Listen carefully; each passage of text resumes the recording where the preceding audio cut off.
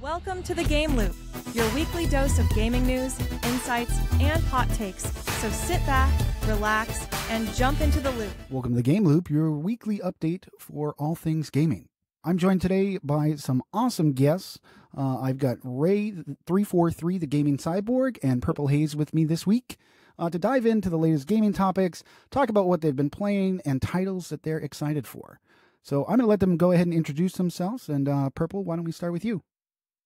Yeah, so I'm Purple Haze, host of Shades of Purple. Just super excited to be here. Gamer of all things hack and slash, puzzle, and I don't know, horror? I guess we'll go with that. All right, Ray, why don't you go ahead and introduce yourself as well? Man, I'm the OG Ray3473, the gaming cyborg, and love playing Marvel Snap. I'm addicted to playing Marvel Snap. I probably played maybe about 4 or 5 hours. And then I hang around in my Discord with my friends and just game, man. I love gaming. Been gaming for a long time. Excellent. Well, thank you both for joining us this week. And we're going to go ahead and just jump right into the news. And the first story we're going to dive into is actually one that stood out to me. I've got some skin in the game on this one, as you know, I'm currently working on my own game for folks that didn't know. But Halo recently announced that they're changing the game engine in which Halo is built on. They're also rebranding from 343 Studios to Halo Studios. So I don't know how I feel about that latter part. I feel like 343 was kind of like iconic and kind of has some resonance with it. The game engine changes, I'm sure we can dive into those. I've got my opinion on it. I think a lot of their reasoning makes sense, but I'd love to hear you guys weigh in. Ray, why don't we start with you? Well, first of all, man, I love 343 Industries because I played a lot of their games, but I'm going to have to get used to Halo Studios. But man, I'm at first I was like, Unreal Engine 5. I mean, I'm all for innovating and changing the game and stuff. So, I can't wait. I'm curious to see what it looks like. Sometimes I'm like, if it ain't broke, don't try and fix it.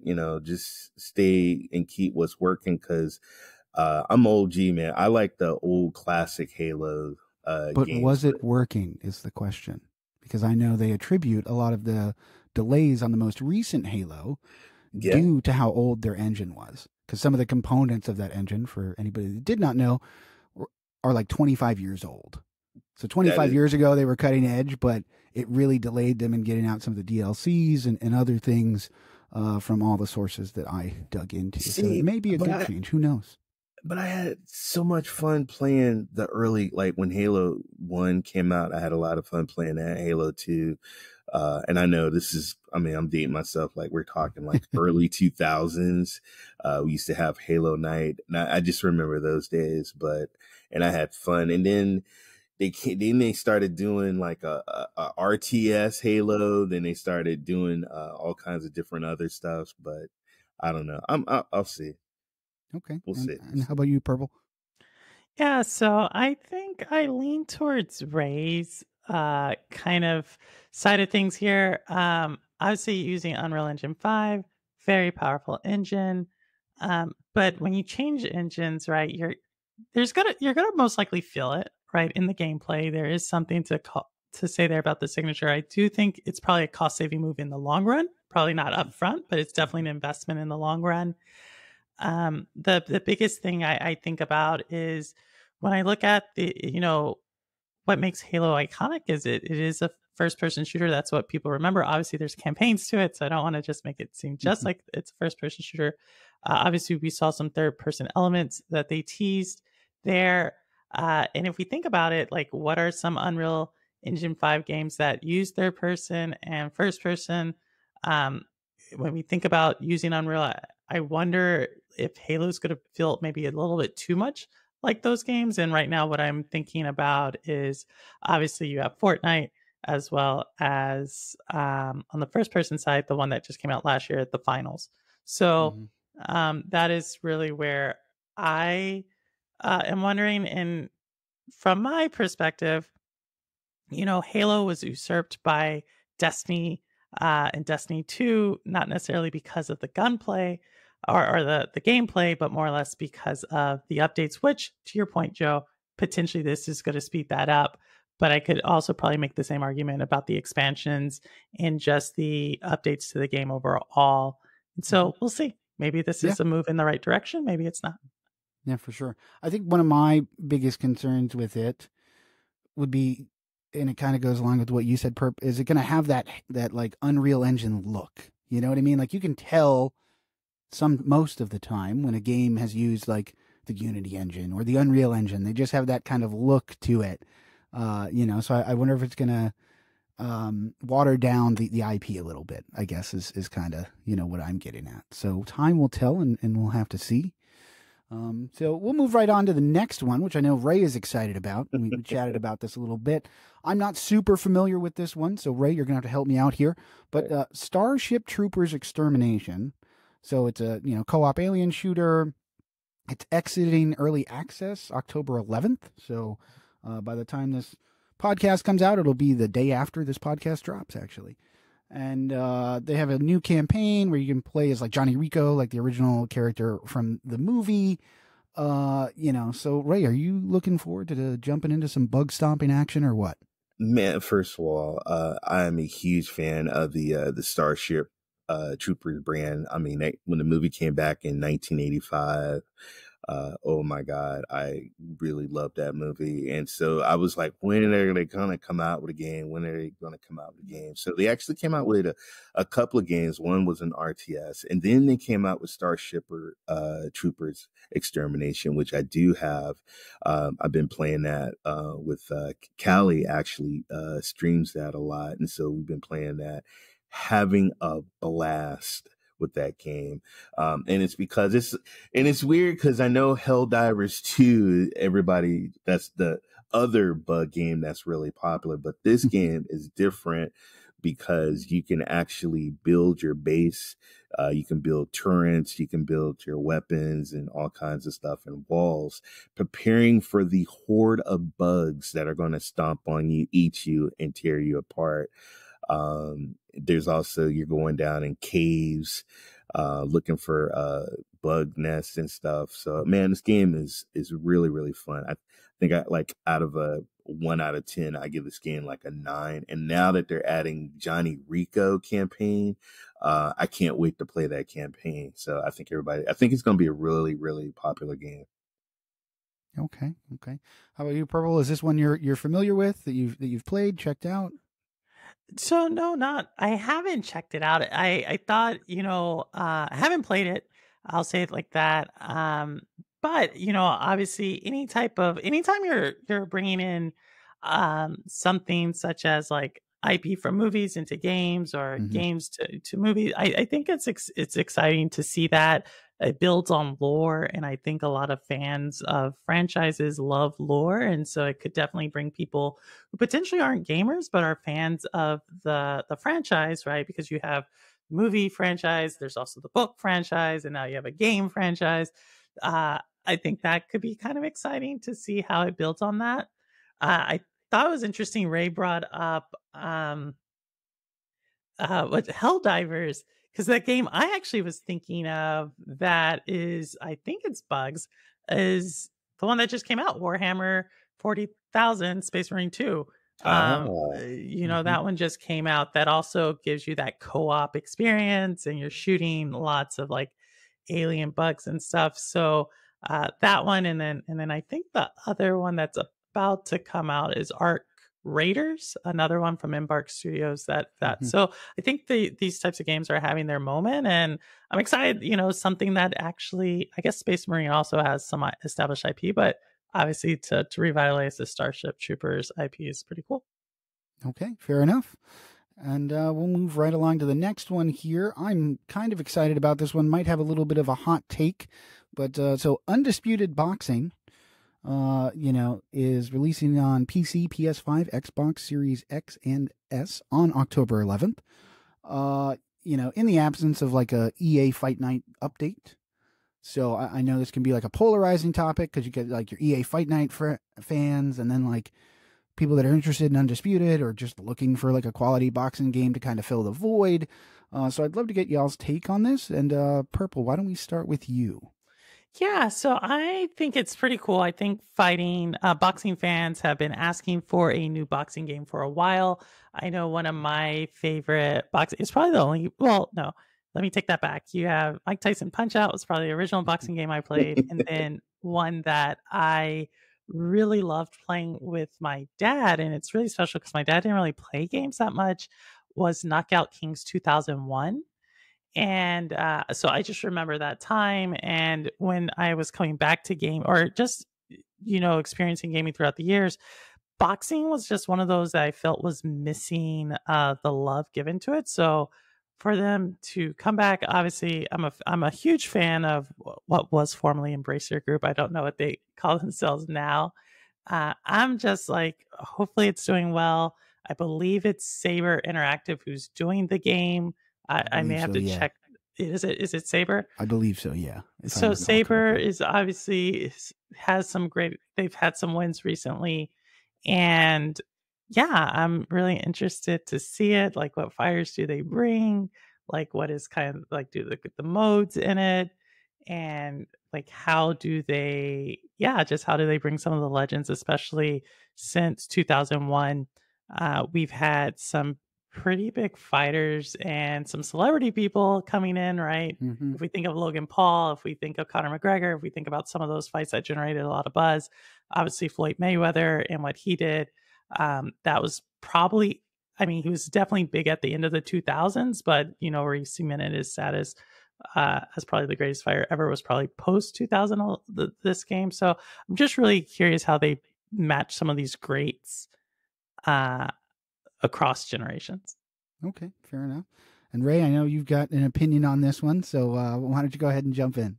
Yeah, so I actually do have Undisputed Boxing Game. I got it when it was in early access. I got it for a birthday present from a good friend, Kevin. Very cool. So this game, you're going to see a lot of boxers from the UK. So the Gypsy King, if he is actually I think he's like on the cover of the box, and it's very first of all, huge and shout out for talking about Knockout Kings 2001 Purple. That was one of my favorite boxing games, and also I was a huge fan of EA Fight Nights and Undisputed Boxing Game. Guess what, guys, you're gonna like this game because the controls are easy. When I played early access, the controls are kind of weird, and so and I'm just being honest, I stopped playing it. But then I heard they did an update. I went back, played it again, and loved it. I was knocking guys out in the ring. You're gonna get ready to button smash when you get knocked out, and you got to get back up. But I think this game's gonna be great. And boxing games was very, very popular back in the day. So I'm glad that they're going back to that, because all you see is MMA and UFC and wrestling, and nobody really like, hey, come on, man, we need a boxing game. So I think you guys are going to like this one. Okay, excellent. And so now the next few news topics we're going to discuss is kind of aligns with the spooky season here, it being October. So the first one we're going to dive into is the Silent Hill 2 remake, which dropped on October 8th. So updated visuals, same kind of atmosphere, that type of thing. So I'd love to hear y'all's take on Silent Hill 2. Is it something you plan on revisiting or diving into? And Purple, why don't we start with you? Yeah, sorry about that. I was on mute there for a second. Hey, so right. I stream horror, right? That's what my main content is, unless I'm running like a Fall Guys tournament or something for my channel. But I stream horror. Silent Hill is probably not the horror I stream. Like, there's certain horrors I really like, but again, just like we talked about earlier with Starship Troopers, revitalizing an IP, right? A beloved IP, I think is super on point. Playing the game, I believe they're coming out with the new Silent Hill movie. Not too far off. I think it's either releasing this year or early next year. So it's kind of falling into that, getting, I think, prepared for that, getting that movie crowd who wants maybe to know more about the lore, because I think games and really developing a fan base is so much about the lore. And when you have interactive entertainment, such as video games, there's just so much you can explore with it. So I know some people are disappointed with remakes. I think this one is scoring actually pretty well, around an 86 or 87 Metacritic score. Mm-hmm. And so with that, again, like I never was like really into Silent Hill the game. I know there's Silent Hill the movies that I've seen. Um, but anything that just adds to story, adds to lore, adds to the experience, I'm all for. So this one's definitely gets 2 thumbs up for me. Excellent, excellent. Good to hear. Good to hear. And how about you, Ray? Is this one that you will be checking out? Is this on your list of games to play? Man, look, just like Purple Haze, I love my scary games. I love turning the lights out, and I love jump scares. I mean, Silent Hill, oh my God, I remember playing the original in my studio apartment with the lights out. I'm excited. And as far as people about the remakes, let me tell you something. I played on a PS1. Do you know what the graphics were on a PS1? The poly. Come on, folks. You don't want a remake? Yeah, I want a remake. I want those updated graphics. I want the updated sound. I'm excited for it. I don't know if I'm going to play it on my PS5 or the PC, but I'm excited. And I'm excited about the movie. I'm excited about the game. And come on, man. Fans, I think people are going to like this game when it comes out. Excellent, excellent. It's good to hear. So now we're going to journey down to the lake house because Alan Wake 2 DLC comes out later this month. And for this one, to be completely honest, I have yet to finish the first Alan Wake, so I'm a little behind the power curve. You know, I gotta get with the times here, but you know, there's only so many games and so little time, but we'll get there. This is one that I definitely plan on checking out. And what stood out to me with this particular announcement was some of the crossover that's happening with some of their other games. There's some crossover with Control. Which is another one of Remedy's other games. So I thought that was kind of interesting because I feel like that's not something we see very often. So I'd love to get you guys to weigh in on it. And Ray, why don't we start with you? Oh my God, they're going to take you back to Cauldron Lake. Let me tell you something. This game gave me so many jump scares. I even had to turn on the lights.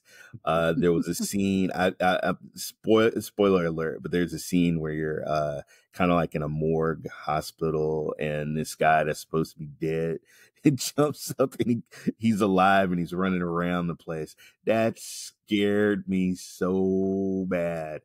Yeah, I'm excited. I just like you.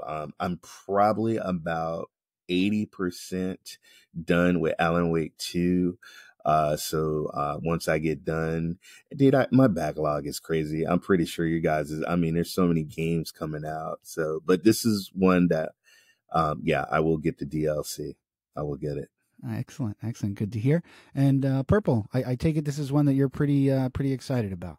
Yeah, so I streamed Alan Wake 1 on my channel and I beat it in front of the audience. Alan Wake 2, I think what they did there, obviously, there was some controversy with the protagonist in the game. I actually thought she brought a lot to the game. I don't know. Like, I thought she brought so much to the game, you know, in the story that unfolds there.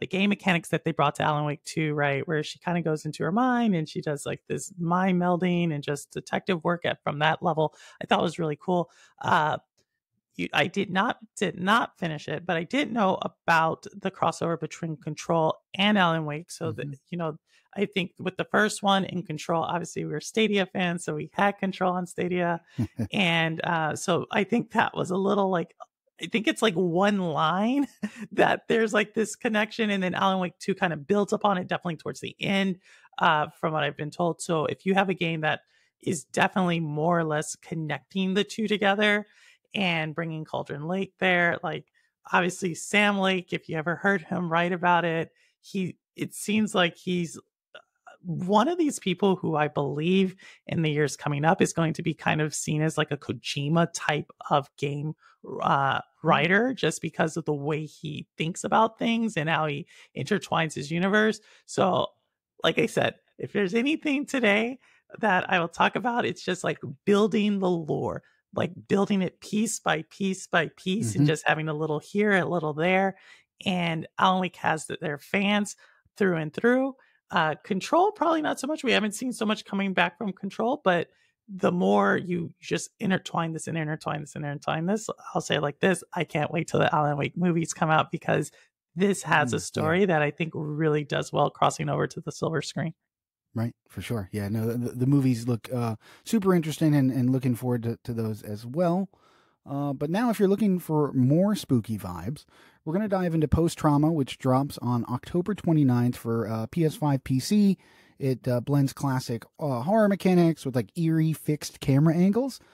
So from being a game nerd, I thought the game mechanics is what really kind of drew me into this one, because being 100% transparent, I'm not a huge horror game enthusiast. I'm just not.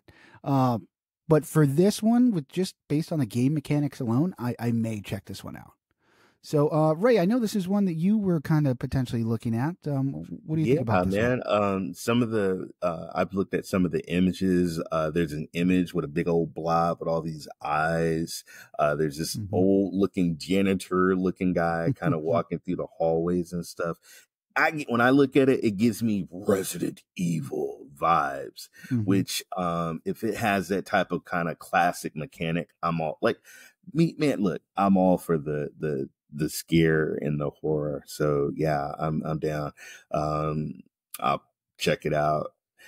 And see how people are talking about it. Maybe look at some people stream it and then decide on if I want to get it or not. Okay, fair enough. And Purple, is this one that was on your radar? So it's survival horror, right? So I know, Joe, you're not a big horror person, but there's definitely different categories of the horror games, and this is survival horror. And I think it's super interesting you put this one on here, because one of the OG survival horror games we just talked about, because it just had a remake, right? And that is Silent Hill. And especially when you look at this game and you look at the camera angles, you look at the fact that you have like resource management, you look at those aspects, you can't help but think Post Trauma is probably like a spiritual successor to something like a Silent Hill. And so when I look at this, I let me just first off saying, I think horror as a genre, whether we're talking about books, whether we're talking about movies, whether we're talking about storytelling, we've seen that as a genre in the medium of telling stories survive throughout time. Like if you think about it, there's any period of media, there's a horror story. And so I'm really excited to see where Post Trauma is going with their story. It's coming from a dev, being published by a publisher that aren't necessarily as big. And sometimes in a industry that is sometimes dominated by giant organizations that maybe get stuck in the mud with their ideas or try to repeat something, fresh blood is always great, fresh ideas. And maybe did I do that? Was that pun intended? No pun intended. And so I really am excited just to see where they're going with it. Is this just a rehash of some storylines before, or have they really been inspired? And are they going to give us something that's a little different for those fans? Hey, Joe, I just wanted to add it. My wife, my high school sweetheart, our first date, we went to go see Misery. Okay. Misery. And I remember her just that crazy lady and what she did to that guy and to his ankle and his legs. And her just jumping and scared. And I'm just like, why would you take me to something like this? And I love suspense and horror. So yeah, I'm excited. Okay. Excellent. Well, now we're going to drift a little bit away from kind of the spooky topics and dive into some more hardware news. Yes. So if anybody was looking in the news, PS5 Pro sales were off to a slow start. So I'd be curious to get people's opinion on that type of thing, because I can remember the days of, heck, when the Switch came out, you couldn't get it for weeks. You could, it was hard to get, last PlayStation that, came out before, you couldn't get one. They were all, on eBay and all over the place. And this really didn't launch, it seems, to that as big a fanfare. So I know there's been a ton of discussion about the, PS5 Pro and the cost and all the things. So I don't personally own a console, so I don't have any kind of, I don't have a dog in this fight per se. But I'd be curious if either of you plan on picking up the PS5 Pro, and what your thoughts are on kind of the slow sales. So, Purple, why don't we start with you? Yeah, so I think so. The only thing that launched was September 25th, and it was the online sales. Right. And the online sales, I will say this: the site actually had a glitch, like where it was showing that you could order it. So I went through so to answer your question, I'll answer it kind of in a different order. I do plan on picking it up. Okay. And the site actually had a glitch to where you could get through the whole process. For one, you had to wait in line for like an hour to get to the storefront on PlayStation storefront to order it. And you could go all the way through, and the final, you put your credit card information and everything, and you press place order, and it wouldn't let you click it. Like it was highlighted, but it was like you click it and it wouldn't let you click. So I know that happened to not just me, but to a few people. And I know myself as well as two others were like, you know what, we don't want to mess with it. Let's wait till it comes out, whether it's Best Buy or Target. For me, they're kind of in the same shopping center. So I plan on picking it up then, and I know two other people are picking it up then. But with any, of the Pro series, usually these only sell like 1 to 4, like it's 20% of the overall sales of a generation. Based upon what I've seen, this is a fairly decent leap if you're into PlayStations. And the one thing I will say that probably isn't apparent now, but it's going to probably become apparent next year, is that PlayStation is saying like, hey, there's going to be games that are enhanced for PlayStation 5. So it's going to say like PS5 Pro enhanced. One of those games, and we're going to talk about this later, is Diablo 4, right? So if you're a huge Diablo fan, even though Diablo's by Xbox, like if you want to get the best fidelity for that in a console form, it's going to probably be on the PS5 Pro. But the biggest thing I think is really going to be interesting is there's literally a game launching next year that is a console seller, right? You're going to only be able to get it on console. It's probably the biggest launch in the next 2 years. And that's Grand Theft Auto 6. So if we think about that, and if we think about this, it's going to probably be the most solid of the consoles. I'm not necessarily worried about an online launch. It's going to be interesting to see how this plays out through the holiday season when it actually hits retailers. I think it's November 8th. But again, I think this is really kind of playing off of some of those bigger titles coming out in 2025, 2026, 2027, kind of when we see the biggest launches for any generation of gaming. So ultimately, I'm getting it. I don't know what to make of like an online sales type of situation. It's really about the demand in stores that I look forward to. And yeah. Okay, fair enough.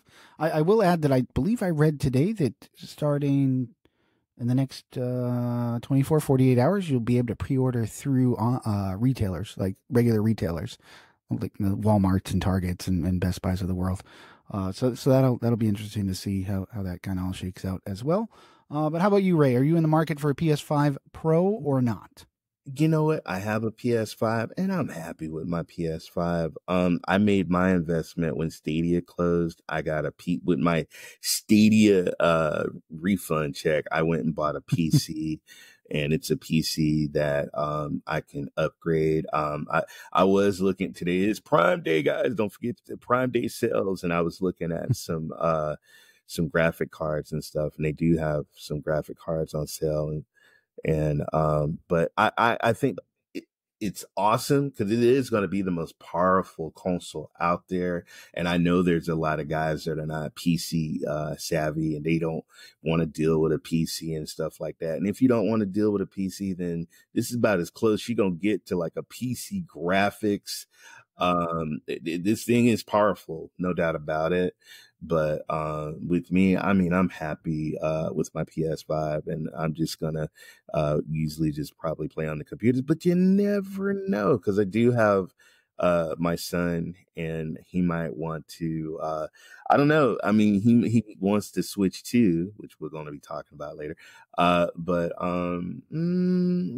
I mean, so what I hear you saying, this might be on like the Christmas roster then for your kid. But you know what? I got to see the games. Evan, if you're listening, Dad said he'll get it for you. PS5 Pro under the Christmas tree, buddy. I got to see, but you know what? I got to see that. But and I'll just be honest and keep it real. I got to see some games. It was nice that they showed it off, but and Purple's right.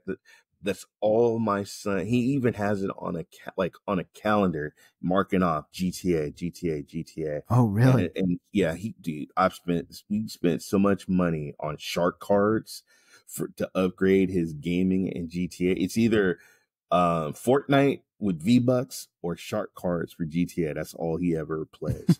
And so, and I know he's going to want the best console to play that game. And so is an investment that I'll probably do in the future. Most definitely. I mean, we'll see. Me personally, no, but for my son, yeah, we'll see. We'll see. Okay. Fair enough. Fair enough. So now we're going to dive into our last news item, which is something I threw in last minute because, when I saw this one, I honestly didn't know how to feel about it. Like, I first saw it and I thought, wow, this is cool. So we're talking about the Nintendo Sound Clock Alarmo, I think is what they're calling this thing. And it's got like a sensor in it. So like if you move, it'll shut your alarm off. And it plays, like 30 some odd games, like little clips on this little digital screen. The thing's $100. And this is what we get instead of a Switch 2 announcement. We get a Nintendo themed alarm clock.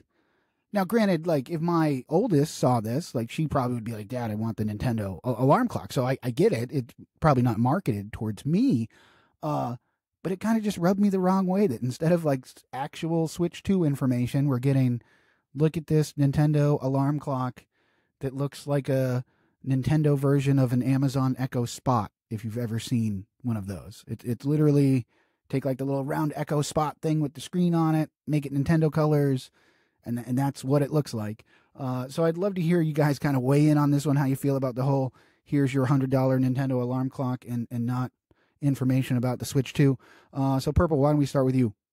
Well, I'm interested. I started that. I'm interested to hear Ray's take first. Okay, sure. Ray, let's go for it. Well, first of all, no, I'm not getting the clock. You know what this reminds me of is when we really wanted a new Zelda game. When was the Zelda game going to come? When was this? And they just kept making these like little games. And then finally, the hit Zelda game came out. This is what it reminds me of. But dude, the only thing I'm interested in is the Switch 2. That's all I care about. I don't want a clock. I just want the Switch 2. And, but for all the Nintendo fanatics out there, hey, enjoy your clock because I know there's going to be people getting it. But yeah, I just want to hear about the Switch 2 and when it's coming out. That's all I want to know. So, okay, fair enough. Purple? Yeah, so I actually think a different way about it, right? I think it's definitely not something people need. Obviously, a lot of people are looking forward to Switch 2. I think this is just another, I don't think this is a replacement for the Switch 2 announcement. We know that Switch 2 is going to hit markets probably around March of 2025. So we're not going to get it any sooner or any later because of this alarm clock. I think what's interesting about it is, there's been a lot of conversation about the cost of the alarm clock, but if we think about what it can do, whether it's monitoring your sleep patterns, it does have some soundscapes to it. There is some animation to it. It does connect via Wi-Fi. It's actually kind of well priced when you look at other alarm clocks.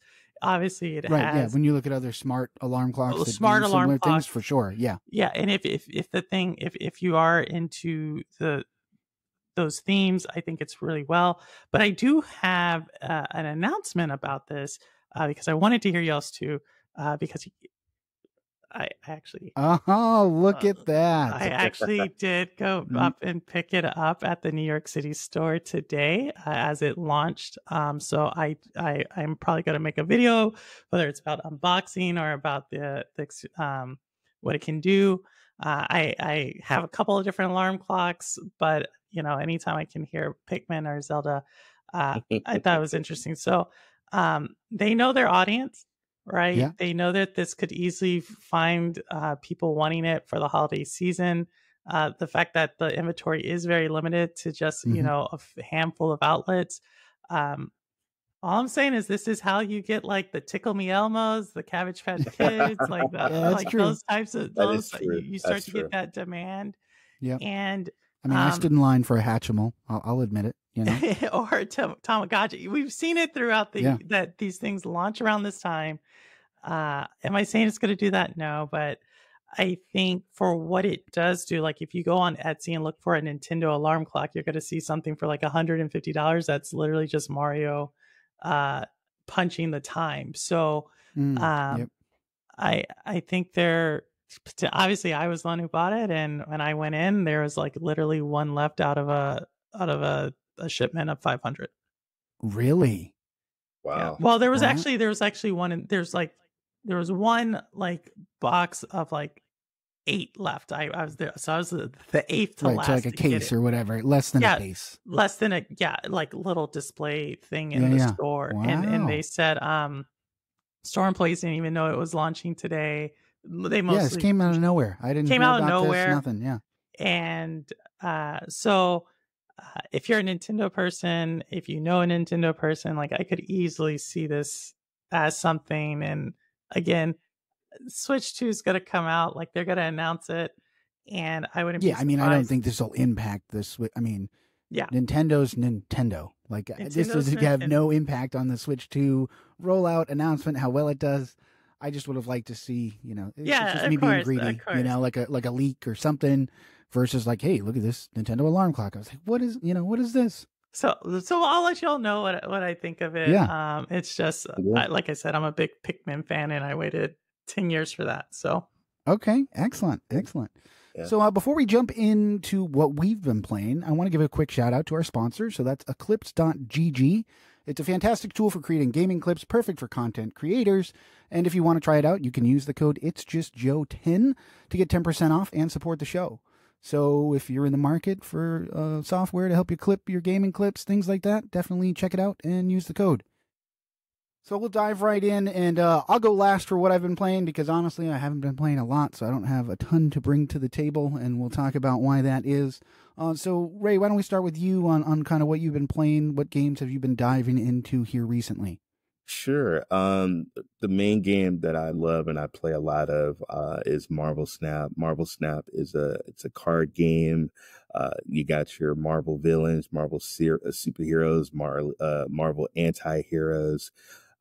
It's a card game that Spider-Man's powers, Doctor Strange powers with certain number points and powers and stuff that you just slap down and you just play other people online. It's an amazing game. Every month they update the season with new cards, new characters, and it's just a very addicting competitive game. So I honestly I probably played 4 or 5 hours of Marble Snap. I play it on my PC. I also have it on my phone. And it's just rewarding because you really don't have to spend a lot. You just play and grind it out, and you can get some new cards. You get gold. You get credits. They offer so much stuff. I really appreciate the artwork in Snap. Like the various artists they bring in and that type of thing. That I think is super cool. Artists from there's been an artist from Japan, an artist from Spain, an artist from French, some of the best when it comes to comics. Plus you can customize your cards. You can put borders and certain designs and stuff on the cards to enhance the cards, but it's a really fun game. And then I'll just plug another game, Once Human.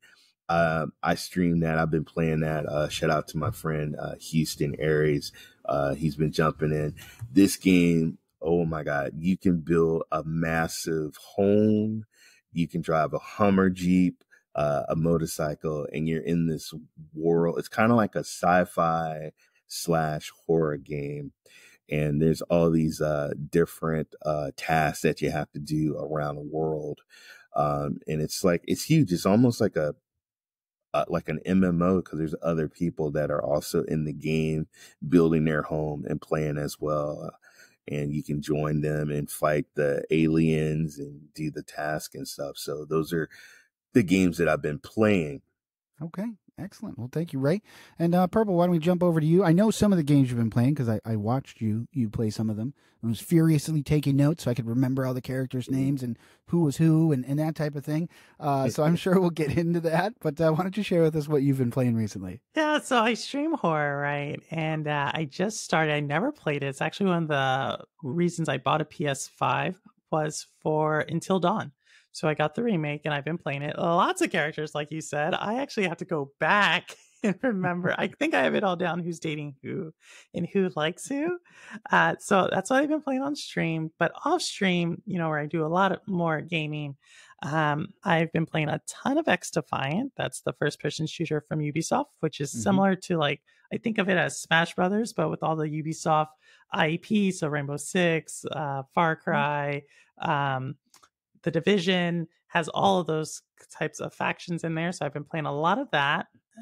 And on top of that, I just finished the DLC to to Prince of Persia, which is currently my game of the year.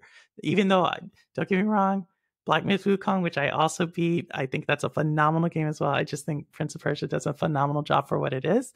And recently, starting, I guess it was Tuesday, yesterday morning, I just started Diablo 4, their expansion. And on top of that, I know we're talking about games. I also picked up the newest book from Jason Schreier, which is Play Nice, the Rise and Fall and Future of Blizzard Entertainment. So the creators of Diablo, and it's even signed by Jason. So I got it signed by him too. And so besides playing, I will also be reading a little bit coming up. So excellent. Well, unfortunately, this past week I haven't had a ton of time to play much. I jumped into a little bit of more Star Wars Outlaws, and then off stream it's really been playing games with the kids, that type of thing. So I did play some Snap. My oldest has it on her phone and that thing, and we'll battle each other, and we have a blast doing that. But I've been so swamped and deep in the game development cycle that I just haven't had the time to be honest this week. But I am looking forward to jumping back in, getting some more time in Star Wars Outlaws, and really determining whether I'm going to keep my Ubisoft Plus subscription. So we'll see. I do enjoy a bunch of their games, but we'll see if it's money I want to keep on spending. And that's probably a great segue into kind of what games we're looking forward to coming out. What games are we looking forward on the horizon? So whether that's a game you're just interested to learn more about, whether it's a game that is a must-buy for you, I'd love to hear you guys' thoughts. So Purple, why don't we start with you? Yeah, so I just want to first mention really quick that one of my moderators, Ambi, who, if y'all come by, you'll most likely see Ambi. He's there probably 95% of the time. He's a Marvel Snap player, and he's level 18,000. So he has a ton of time. So if y'all ever want to play with him, just come by one of my streams, and Ambi is in chat, and just mention Marvel Snap, and they will more than respect for sure. But as far as and I don't even know what level 18,000 means. It's just what it's just he's been playing. Yeah, he's been playing a lot. Yeah, since the beginning. But so games I'm really looking for. So there's one game that's for sure coming out that we know of that I'm looking forward to, which is called Reanimal. It's from Tarsier Studios. Those are the creators of Little Nightmares. And I'm really looking forward to what they're going to do with Reanimal. It looks kind of like Little Nightmares, but even darker. So really excited about that. And then we got a little teaser 2 months ago from another franchise I love, and that's Darksiders. So I'm really looking forward to any information from Darksiders. It's one of my favorite franchises. I have like the comics, the novels, everything. That's like when I talk about lore, I love that. And we've been waiting for a true sequel to Darksiders 3, even though Genesis was a very solid game. I am still really, really looking forward to seeing any news about Darksiders. So Reanimal for sure is coming out in 2025, and any hints of what this next Darksiders game is going to look like or be, I'm going to be all over that. Excellent. And how about you, Ray? What are you looking forward to in the future here? Man, I got 2 games. I am a huge love my sports games, and there's a free, yes, folks, free football game by Maximum Entertainment. It is Maximum Football, and it's coming out November 7th. And it's free, folks. Like, you know how much Madden costs? and it's the same game, same skins and everything, just with a different year. Well, this is a company that I've been following. It was a company that was in Canada, then they sold the game, and this company redid the game, and it's coming out November 7th, where you can customize your team, customize your players. You can play Canadian, you can play college, and you can play like a pro football game. So I played the beta. Beta was okay. So I'm excited about that. And then there's a game right now that you can play on Steam called Off the Grid, where you are a sideboard soldier. Oh, that's right on brand. Yeah, it is. Check it out. Check it out. Imagine you have cybernetic arms and legs, but you need to enhance your body. So you're running and you see some better cybernetic legs that you can attach to enhance your running and your speed. And there's guns and there's weapons and there's a jetpack. This game is free. And right now there's a lot of people playing it right now on, the company is called, already sounds like it's doing better than Concord. So, you know, they're set up for success. Ouch. But Off the Grid is a brand new cyberpunk themed battle royal, and it's in early access. And the co-creator is Neil Blomkamp. And it's basically based off the movie District 9. I enjoyed that movie. Okay, yeah. Well, if you see how those the skeleton armor and the cybernetic, this is what and I've been watching the stream this morning. It game looks great. I downloaded it.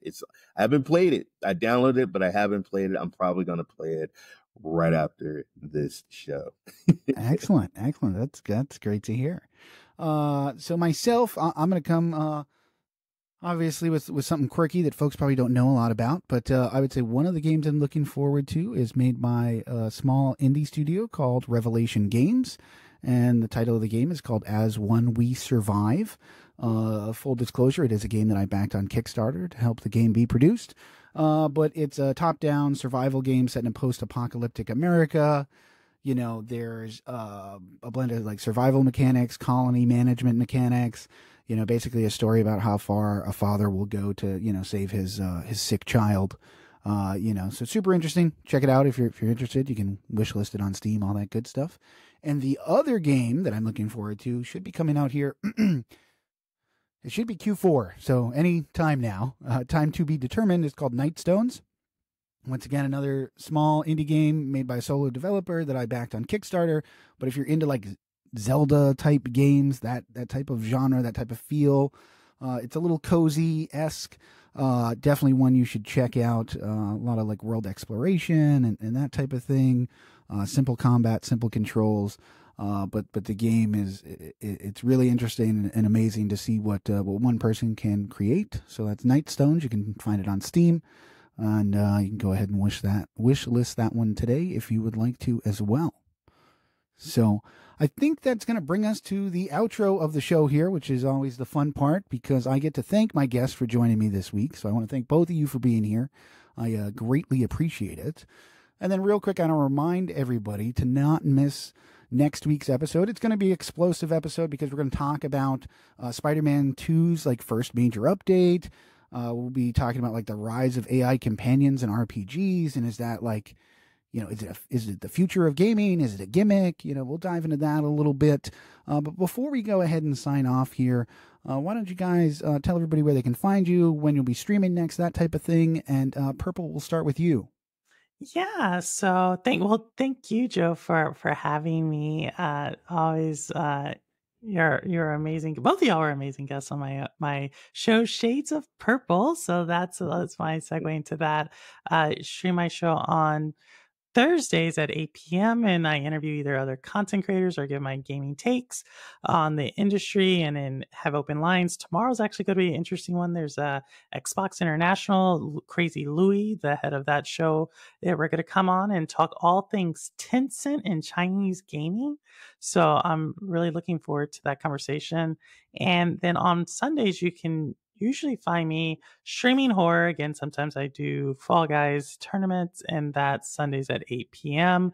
And we might be streaming some other stuff another day. I still haven't nailed that down, but right now, Thursdays and Sundays on my channel, Shades of Purple, and you can catch me there. All right, Ray, why don't you tell the listeners where they can find you, what you'll be streaming next, and all that good stuff. Sure. Well, I am Ray3473, the gaming sideboard. I stream on Twitch on Saturday nights. I do Wreckfest with my friends. And then Tuesdays, I play Marble Snap. On Mondays, I do cloud gaming streams. But tomorrow, I have a show that I do. It's called The Rock and Ray Show with Rock, my good buddy. We've been since the Stadia days. Love cloud gaming, and we talk about cloud gaming news, reviews, and stuff like that. And then on Friday, I'm on a panel with my good friend Rude Diggs, Cloud and Console. It's the download where we talk about gaming and AI. So that's what I got going. And Joe, thank you so much for inviting me on the show. And this is awesome, especially to be on a panel with Purple Haze. Got much respect for her and everything she does. She's awesome. So thank you for having me on here. Excellent. Well, once again, thank you both for joining me. And I'm your host, It's Just Joe. You can find me on YouTube, Twitch, and all the internet places at It's Just Joe. I stream, Monday and Thursday over on Twitch, kind of just playing gameplay. And then you can find me live on YouTube at 8 p.m. on Sundays, diving into more game dev related topics. So live over on the YouTube, 8 p.m. on Sundays. And that'll do it for this week's episode. Thank you once again, everybody, for joining us, and we look forward to catching y'all next time. Peace.